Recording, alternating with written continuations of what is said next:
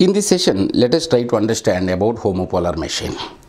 This is very popular interview question, and let me tell you one thing, 99% of the people doesn't know the answer for it. Okay, anyway, at the end of this discussion, you will start appreciating small things also, kind of back-to-back connection. Okay, back-to-back connection is a small petty thing. Okay, one conductor will be there here, back-to-back connection will be there, one more conductor will be there here. Now, if you focus on this back-to-back connection of the conductor, okay, I can tell you one thing, because of lack of back-to-back connection here, okay, basically for homopolar machine, future of homopolar machine is decided by back-to-back connection. Okay, because of existence of back-to-back connection, heteropolar machine, heteropolar is NS poles will be there. Okay, if you think of homopolar only one pole, so everywhere my conductor should be under the influence of n pole only, so one conductor is under n pole, one conductor is under s pole, such things will not be there. Means all conductor all the time should be influenced by north pole only or south pole only one pole only, that is homopolar. Okay, basically we have to understand one thing, we are engineers, means that we are economists.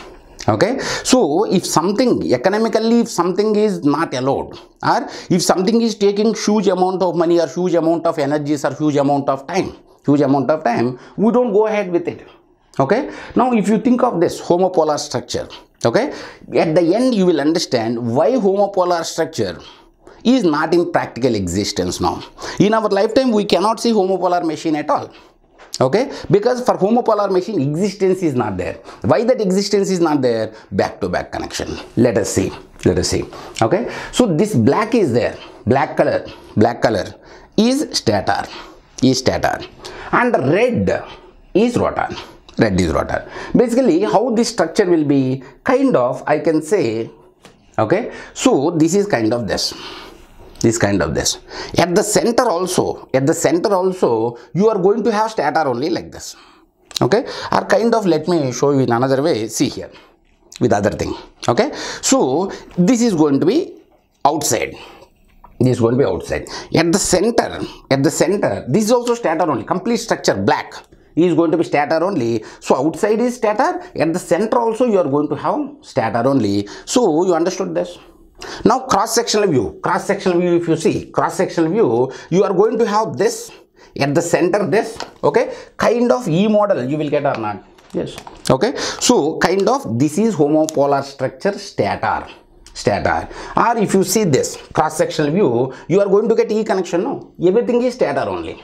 Okay, on top of that rotor will be there. So kind of, if this is stator, on top of that my rotor will have cup structure, rotor will rotate like this.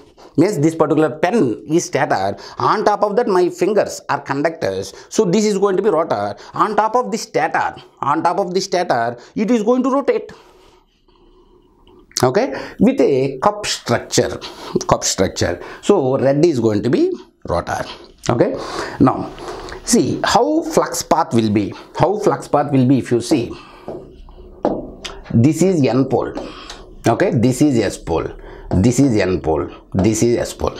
Okay, from n to s flux will come, from s to n flux will go back, from n to s flux will come, from s to n it will go back. Okay, kind of, see here, if this is the structure, okay, so if this is the structure, okay, everywhere is going to be n pole only, this everything is n pole only, this thing is going to be s pole, both are at the center, both are stator. Okay, so from n pole flux will come towards the center, s pole. From center means backside connection is there, no, from center, because for the magnetic flux what is a closed path is required, that too with magnetic material. Okay, so kind of like this.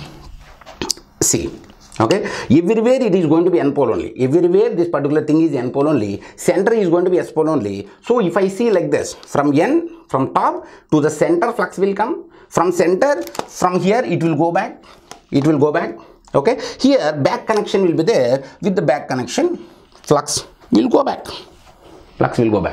okay, kind of everywhere this is going to be n pole only, okay, everywhere this is s pole only, S pole only, such that from N flux will come like this. From S, flux will go back like this. Okay, it's a half sectional view or cross sectional view. So from N to S, all flux lines will come to the center. Okay, from the center, flux will have the return path. So this is homopolar structure. Now, on top of this, if I keep conductors,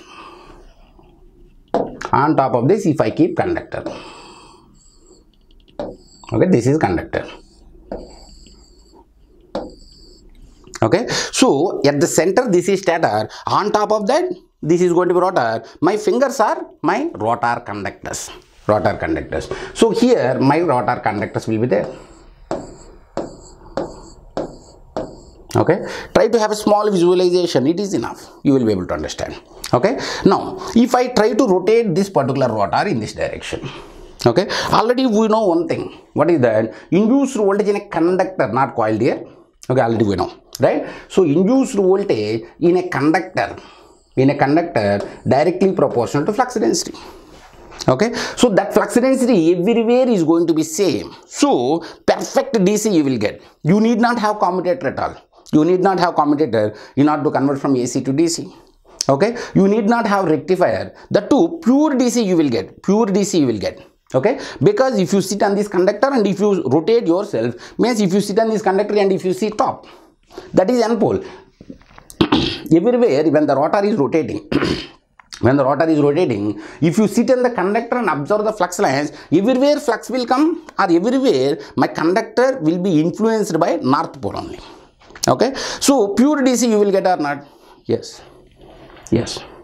Okay, so the pure DC you will get. Then why we don't have homopolar machines into practical existence? Let us see. Okay, now see here, focus here all of you please. Okay, see, if I get induced voltage, as this is under N pole region, induced voltage of 3 volts. Okay, now means here also same kind of voltage will be produced here, because everywhere my all conductors are under the influence of N pole only, such that if I get plus minus 3 volts, here also plus minus 3 volts will be there. Okay, now how to tap the voltage? For example, if I keep back-to-back connection like this, and if I try to tap the voltage here, how much it will be? Minus 3 plus 3 would be 0. Okay, so in order to tap this voltage, if I connect from here to here, and if I see how much voltage will come here, okay, means if I connect from here to here and if I see how much voltage will you get 6 volts? No. Here also voltage will be induced? No. So kind of course it will be less than 3, but let me consider, okay, 3 volts. Under that condition, minus 3 plus 3 minus 3, so plus minus 3 volts only you will be able to tap. So this is not possible. Now let us have, okay, thank God. Okay, let us have individually brushes.